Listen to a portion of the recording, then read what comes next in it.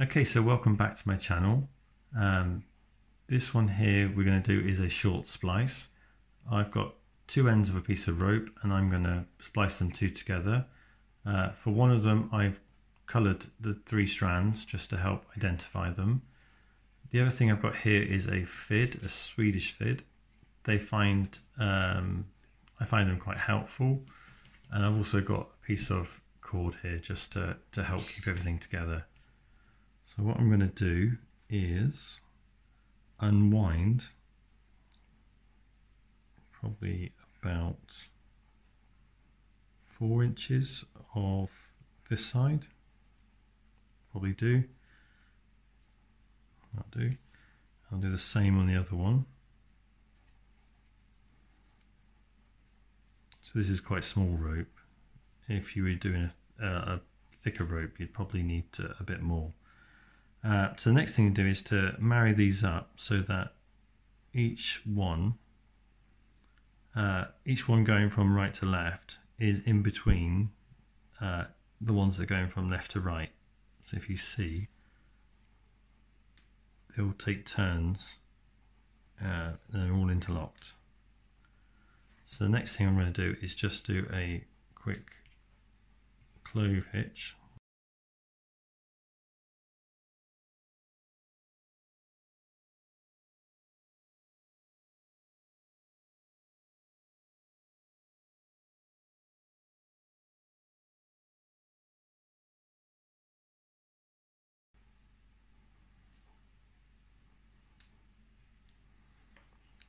Okay.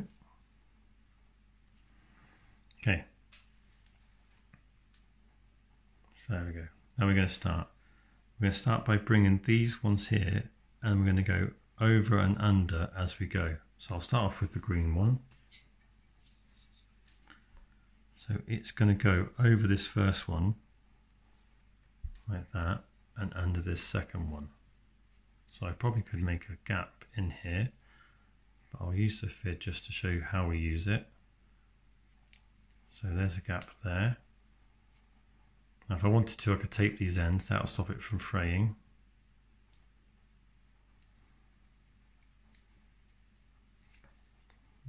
So that's one.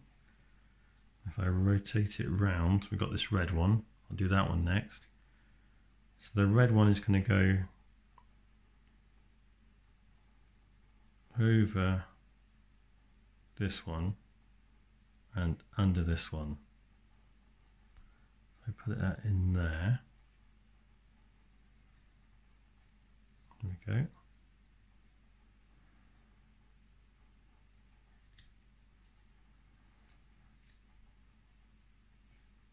So that's 1, 2, and the next one is the blue one. So that's going to go over this one, under this one, and come out there where the red one is. So just make a gap there.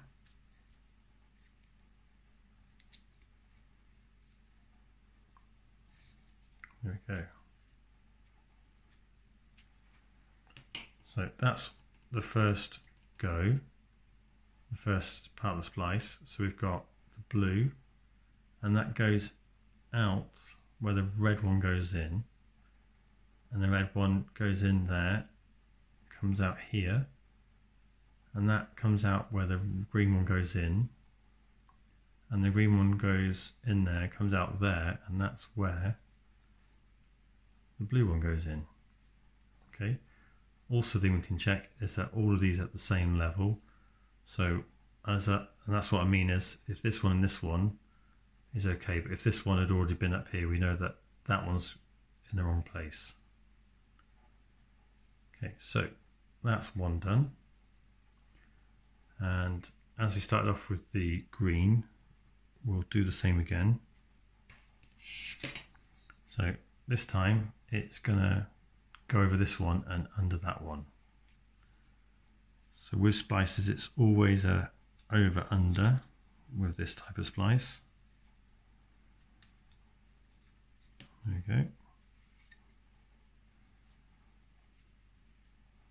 That's the green done. Let's do the blue. So blue goes over this one under this one.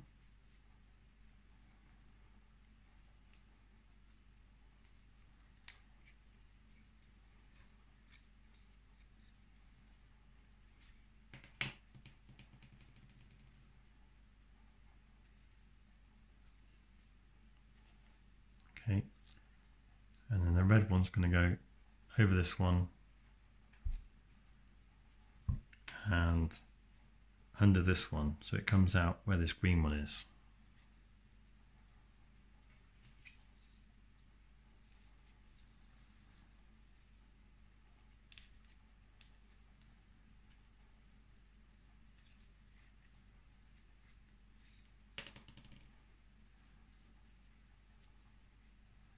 Okay, so that's number 2.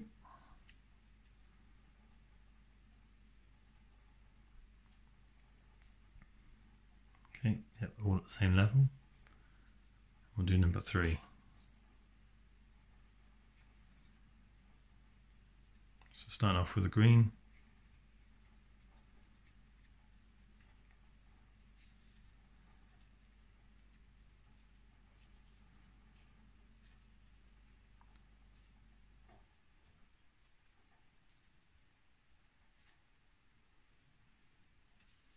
Let's do the purple next.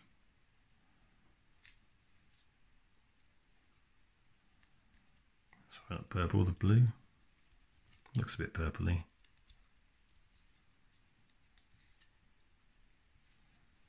And lastly the red.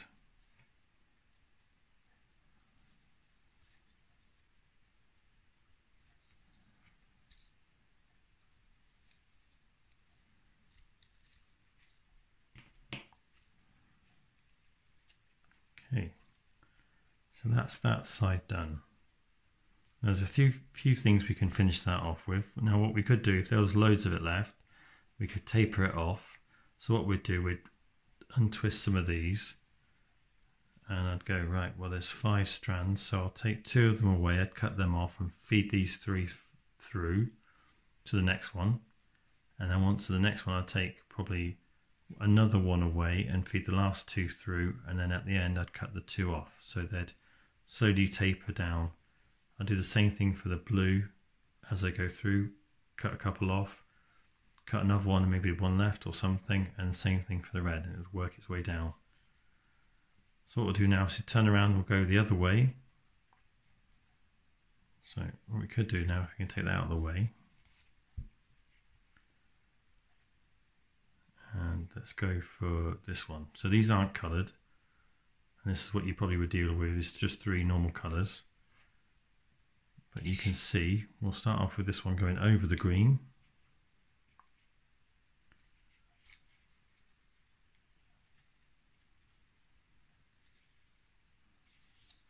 Like that. I don't know if you notice, but going this way, because it's a Z laid rope, so it means it goes from this way down, okay, like a letter Z, across, down that way.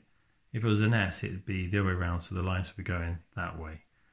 So this is Z laid, it's this way, so as we're tying it, splicing it, this rope comes down this way against the lines, and this side, because the lines are still going this way, this rope will be going upwards. So this side's going downwards and this side's going upwards.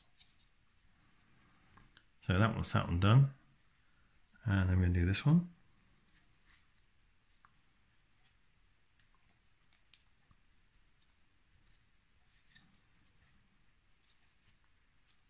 And then lastly this one.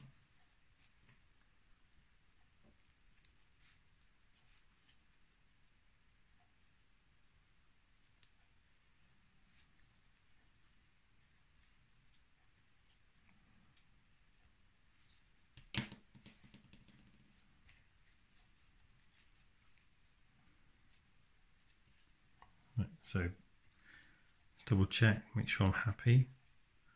Give it a little bit of a pull. Yeah, one coming out of each gap. And I can carry on. Doesn't matter which order you start with really, as long as you only do this 3 and then move on afterwards. Don't try and do one multiple times, it gets too confusing.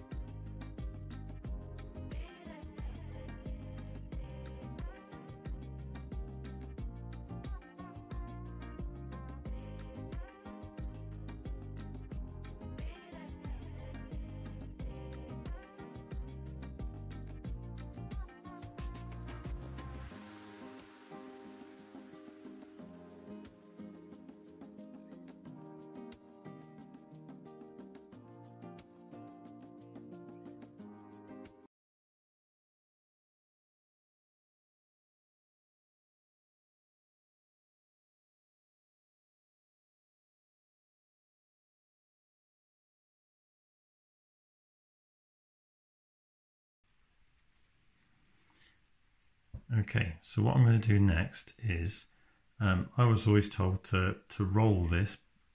If it's small stuff, you could probably roll it between your hands, but anything bigger, you probably put it on the floor, put your foot over it, and just roll like that, and that will flatten it all out, and then we can cut the ends. So I'll do that now. Okay, there we go. So I'm trying to save a bit of rope here, so I've only used a short piece. If you're practicing, I suggest you have a longer piece leave these ends longer as well. And the last thing to do is to just cut all these off, or like I said, taper them if you want to. And that is it. So I'll cut that now. Okay, so that's all the ends cut. And yeah, hope you enjoyed the video and have a go at splicing.